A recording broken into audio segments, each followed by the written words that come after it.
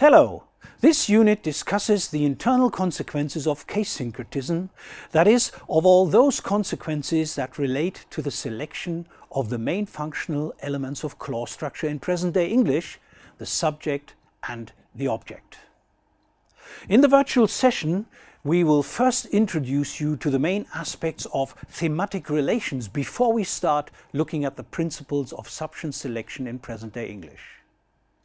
This will include the discussion of ergative and middle constructions, as well as the choice of the object in present-day English.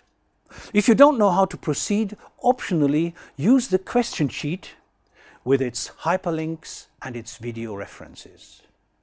The Mastery Worksheet is a simple multiple choice test about subjects and objects in present-day English. This shouldn't be any problem if you do it after the virtual session. And in the practical, you will find data that illustrates the high degree of freedom of subject choice in present-day English, as well as the various types of non-agentive subjects. These options will help you to achieve a deeper understanding of this often neglected part of present-day English grammar.